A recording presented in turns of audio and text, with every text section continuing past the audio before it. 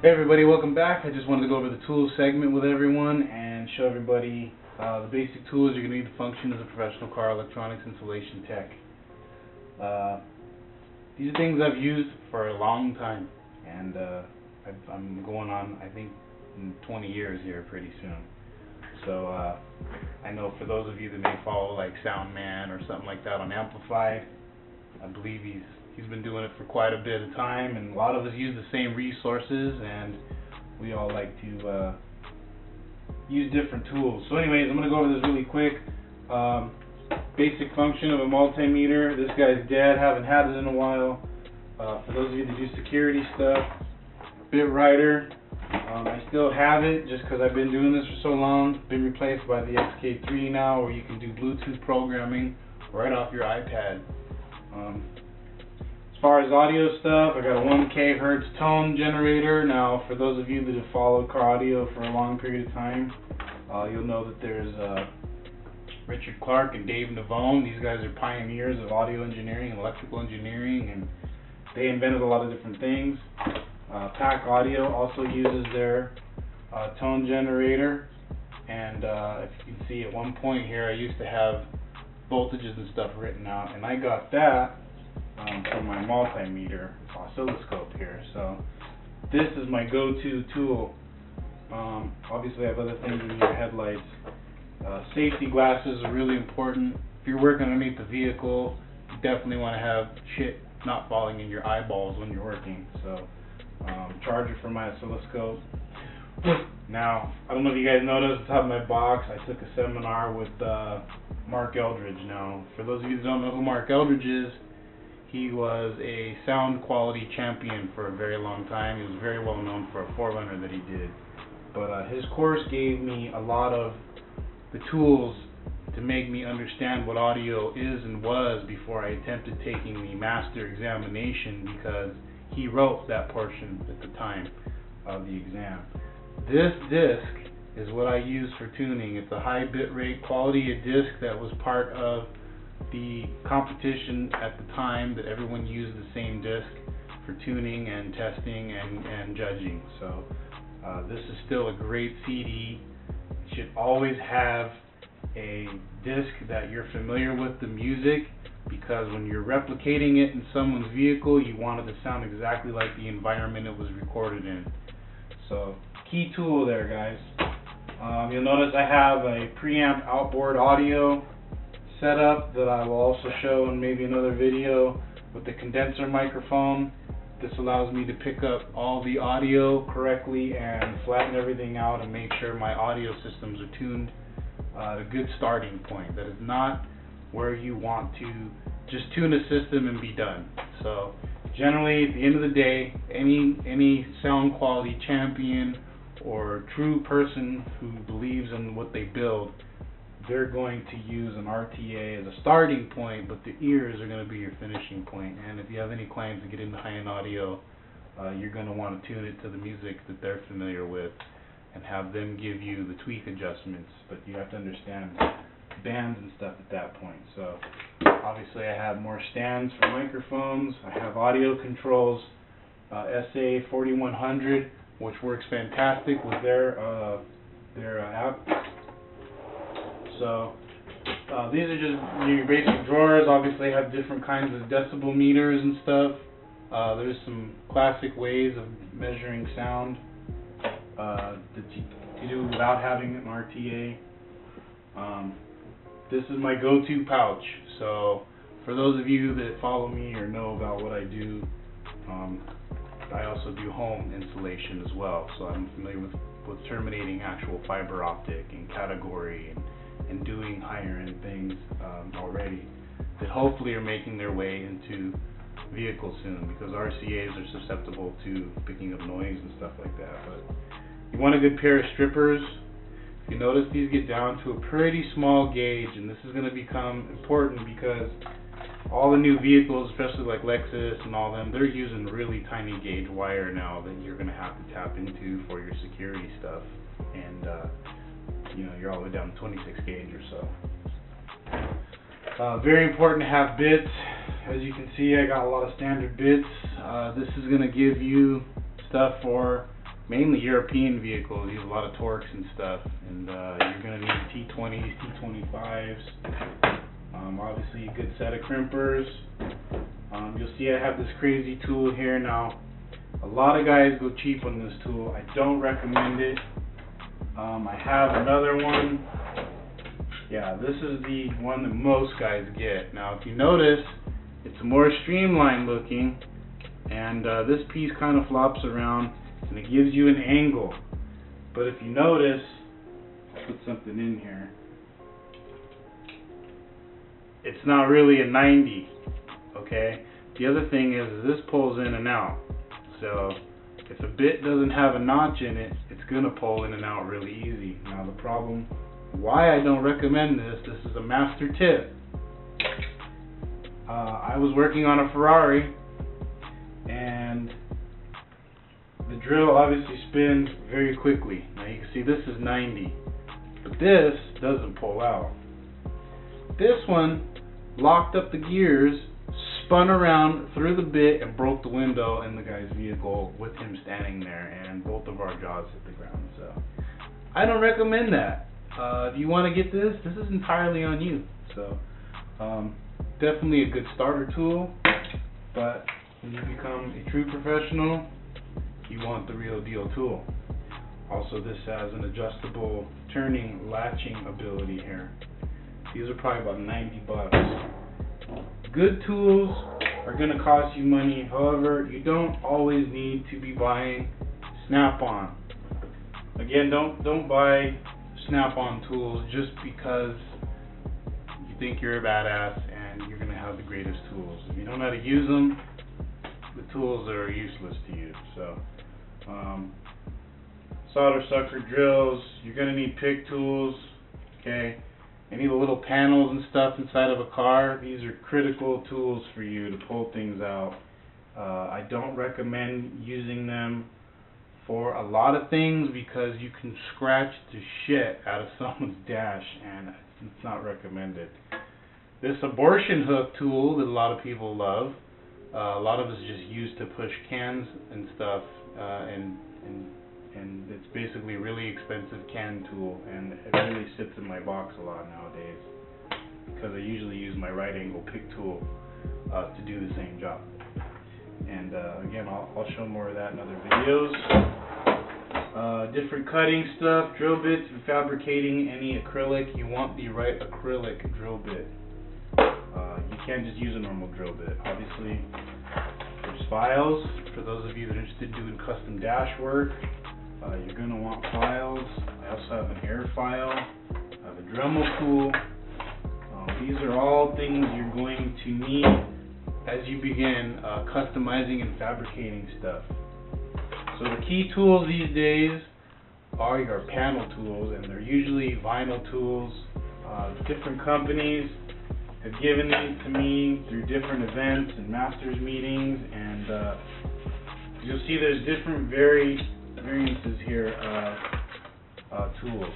You know, I have obviously this set. A client just gave me these, so he basically thought he was going to do it himself. I don't know what you're supposed to do with this. Maybe fillet some crab or something. I'm not really sure. A lot of these never really made a whole lot of sense to me. Honestly, I use not that, but these probably the most because of the angles and stuff they have. You start getting into higher-end vehicles and luxury vehicles and stuff, you can use fancier tools. I got this great little set here from Bojo. Obviously, they're not a sponsor to the channel or anything, but you can see, they give you some more hook tools for when you go fishing, and this is when you want to clean the shit out from underneath your nails, I guess. I have no idea what the hell that would be used for, really. Perhaps I'll have to do some homework and find out. Maybe this is more of an advanced nail cleaner. I'm not really sure what the hell you would do with that. But anyways, it was very nice of them to give me these tools, and I go through them and use them depending on the projects.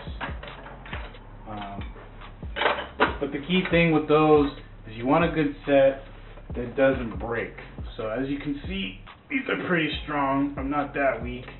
You don't want your tools to break, and you don't want them to scratch the shit out of someone's dash. That's why these are a critical tool. So you're going to want a good set. I don't recommend Harbor Freight. It's probably closer to, you know, what this other brand is that this guy got. I mean, as you can see, these are pretty thin. So they're flexible, but when you need to put pressure on something to pry it out or move a dash bezel loose so you can put in a stereo, the thin junk is not the greatest thing to use. Crutchfield sold those to those guys, so sorry, Crutchfield. Obviously, because I own vehicles, I have some mechanical stuff in here. This is a battery terminal cleaner. Always inspect your customer's battery connection when you're doing amplifiers. And the reason why you want to do that is because if you have any corrosion, it's going to corrode your terminals also. Keep your terminals clean. Always have a terminal cleaner of some kind. Okay, and then a lot of us guys have junk drawers. This would be for fabricating boxes. Anything you need to hold together while you're gluing it, etc. These are critical things. These are my very nice fabric scissors for cutting fabrics and vinyls when I'm wrapping stuff. So you definitely want a good pair of scissors. Okay, obviously I have different tools for taking out various bolts, seat belts. When you're doing overhead monitors and you got to run them down the pillars, you're going to want those. You're going to want some serious cutters. Cut your 4 gauge, aught gauge. As long as you got strong hands, you're good there. These things are kind of a waste. I've had them for years and I don't really cut zip ties with this. However, you want something that cuts a zip tie close so it's not cutting the shit out of you. And if I have one, I'll show you. You want it to get close. So if you're here, you can cut close with this. If you're cutting far away and you get an angle or something, this is really sharp if you have to stick your hand back in the dash. And no, it's not really a great security option if you're trying to sell that to your customer that way. Pliers. You'll see I have crazy things like this. If you got to get into a dash and pull something, these are good to reach in and grab stuff. Again, this is another variant of a vice grip to get in on another different kind of a type of a weird situation. So basically with vehicles you have to be prepared to fight any crazy angle. In this job you're going to have so many different body positions. Highly recommend doing yoga. Obviously my fat self doesn't do a whole lot of yoga, but I try to stretch and stuff before I do jobs because you're going to be in a car and it's a cramped situation. Brake set obviously has nothing to do with stuff. Dead blow hammer is fantastic. In case you guys don't know what that is, you can hear it has like sand in it, so it helps not having to put so much power into hammering a panel down, for example. So if you want to make sure all your panel clips are popped in really good, one of these guys. So this obviously has had a really good life. I don't say you need to buy these. Normal wrenches are fine if you need to work on batteries. For those of you that work on GMs, this is going to be your friend here. These are a ratcheting style. The more expensive ones are going to give you a closer ratchet, not a far click, so you don't have to turn it as much for multiple clicks to turn it. It's just a tightening thing. You'll know the difference in quality of your tools as you progress and purchase good tools. So again, getting back into customizing, good Dremel is good to have. Again, I do home stuff, so I also have one for like sheetrock. Have an electric stapler. This is a very expensive upholstery pneumatic stapler. I know air is going out, but if you look at the tip, it's very precise and it's an excellent gun. On top of being able to do different things, different kinds of staples, different depths for staples depending on the materials you use. All of you guys are going to want this. I'm going to go ahead and share that. Hopefully everyone's getting that.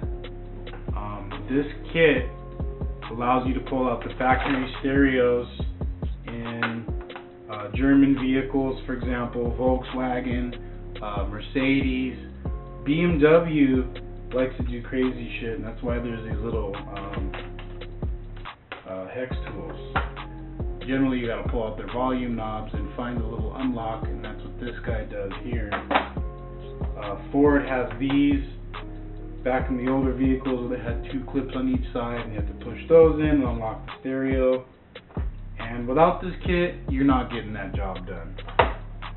There's other hokey ways to do stuff, but that is obviously not professional, and that's something I'm not teaching. No, this isn't a bag of weed. It's bull nose staples. Again, doing different types of upholstery, depending on how much customizing you're offering your customers. So, this is my go-to toolbox for glues, template tapes, tape for electrical connections. Here. We're going to move on down to the bottom drawer, where I have a lot of fabrication stuff, sandpaper, heat gun, stuff like that.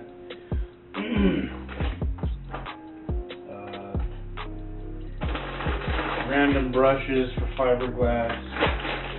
So fabrication tools I'll get into another time, obviously. It's hot glue and stuff like that, drills.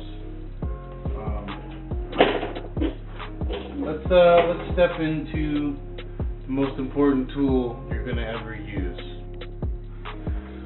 Alright guys, so obviously these are the important tools. In case anyone's wondering, this is another type of panel tool that helps you actually get in the door jamb, for example, lets you lift. So very good tool, had it for many years. Probably going to leave tools in customers' cars and they are not going to give them back to you. So,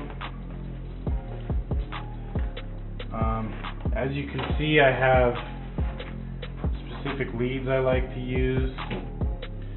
This one actually grabs the wire, and you can see how it punches into the wire as it grabs it, instead of having to stab a wire and stab yourself and all those other wonderful things. So this is going to be, not saying you have to buy this in particular, but an oscilloscope multimeter is going to be your friend. This particular fitting allows you to do RCAs. So here's your different settings. I'll let everybody see that. That way you have AC, DC voltage. You can actually do decibel for like MOSFET transistors. This is for reading ohms or impedance on speakers. You're looking at continuity, which is a common one for testing. If you have a broken wire, for example, diode will tell you whether you have a forward or reverse or open biased diode. Capacitance, which is measured in microfarads. Again, further down the video line here, I'm going to go over how many farads equal, or a million farads, for example, equal 1 farad. So stuff like that makes a difference. You have peaks. It'll show you for different types of waveforms. Temperature, if you have a temperature probe. Amperage is one that you can use with the Hall effect clamp that I showed you. It's that green clamp. Generally on this you use the 1 volt equals 1 amp, and it'll tell you AC or DC, and you'll see what your amperage is on the draw of that. So obviously if you're doing frequency, you can tap in for to your signal off an amplifier. We showed you this tool here, which I keep a barrel connector on. So now if you see when this is turned on, okay, you can see what frequency it's able to give you on the screen here. So let's see, we have amperage, and I'm retarded because this is on the B signal and not the A input. So pay attention to your inputs. Obviously this is a dual channel and I have this plugged into B, and that's why we're not seeing anything. So my apologies for my stupidity. So anyways, now you can see what a shitty square wave looks like. That's showing distortion whenever you see that. So if you take it down, you can see that your amperage is changing. Okay? So this is obviously a square wave frequency. The higher you go, the tighter it gets, and the meter is adjustable. So you can see we're at 12,000 hertz, and going down you can see 41. I don't know what the hell I wrote there, but anyways, so this particular meter shows you your last setting. So if you were to go to volts DC to choose your leads, and then you go here and go up to cycles, now you can see on the screen here what the voltage preamp is, and you can see that turning it up gives you what your voltage is. Okay, so that's just an example of how to use an oscilloscope meter and what it's useful for. The other thing is, if you want to do trending, which basically shows you any changes in the circuitry here, you'll see it in an actual graph, and you can do minimum, maximum, average, and you can just turn it off too. So if you have any spikes or voltage changes or anything you're trying to trace, this is the toy to use. So that's why I wanted to show everybody this. You don't have to get on this level until much later on in your career. If you want anyone to take you serious in the audio game, and you want to set up a system to where your gains are done correctly and you don't want distortion in your signal path, this is going to be one of the tools you're going to want. So I hope everybody enjoyed this little segment here. I just wanted to show some of the main tools that I use and that help me get the job done efficiently. There's a lot of things.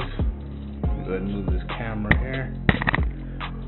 There's a lot of things that are going to be involved with getting installations done. A lot of what you're going to need to learn is how different vehicles are put together, and they're not always fun. German vehicles or European vehicles tend to be put together well, and they come apart very complex. You need different tools for all the different panel types. Eventually you get into understanding plastics and how they form and bend, and which ones are garbage and which ones rot, and all that other fun stuff. When you start getting into audio, this is my composition book.